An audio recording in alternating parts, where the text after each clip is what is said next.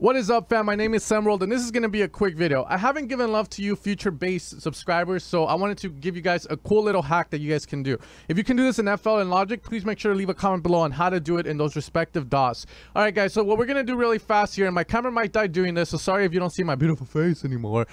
So what we're going to do is just make a quick little sound that we're going to mess with. You know, let's get here, just, you know, a filter, open that up, a little bit of attack.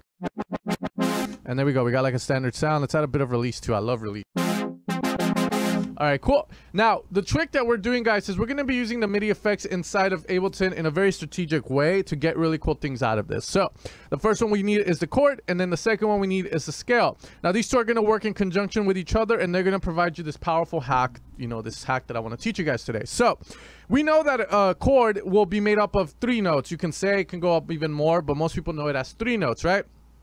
Now, I want you guys to put in your favorite chord. It could be, you know, whichever one you want. I'm going to go with the G minor, for instance, here.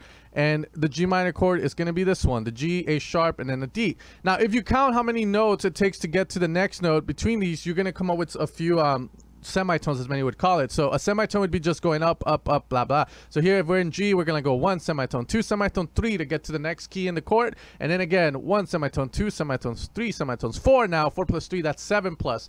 Knowing that, if we get rid of this now, we can input in the chord feature here how many semitones we want it to go up on shift 2.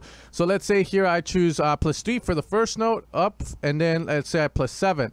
Now, if I were to play right now, let's say, you know, a G, you can see this is telling pretty much Ableton that I want to play all these notes. A sharp and then the D. So this gives me a chord. So now I can be like jamming.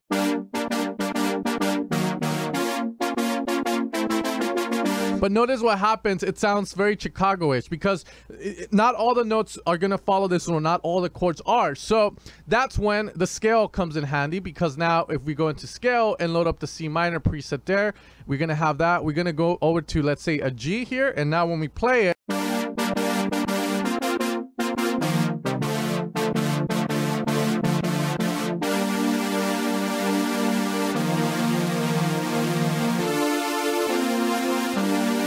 it's going to give us the chords that we want. Now, let's say that we want to take this even more creative, because some people are going to say, oh, that's cheating sound. What the hell? You can make different variations. You don't have to follow that rule. For instance, you can do a plus 12 semitones, and then you can maybe have a 19, for instance.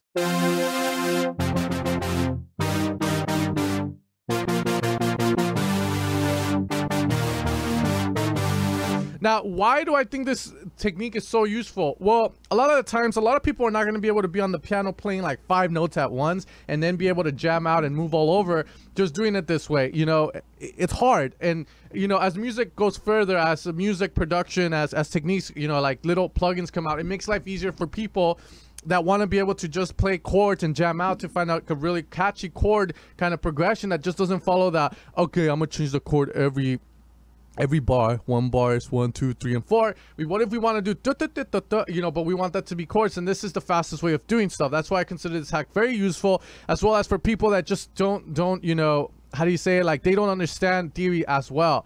So with this technique, we're going to be able to jam out. Let's say here I just leave it at 0. I like it at plus 7 and plus 12 here because it just sounds beautiful. Let's do here plus 19 and plus 12 maybe, and it's going to give us like,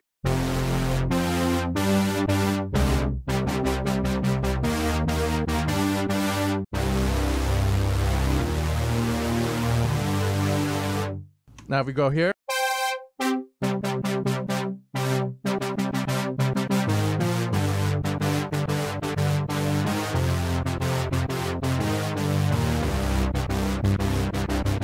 anyways, the sky's the limit with this, guys. Hopefully you guys have fun with this. I just wanted to show you guys this little hack, and hopefully if you guys find it useful, you use it. Make sure to leave a like, and again, if you know a way to do this inside of, you know, FL Studio, Logic, or any other DAW, make sure to leave a comment so people can see, and hopefully they can do it as well. Anyways, then just take care. You guys have a good one. Peace out.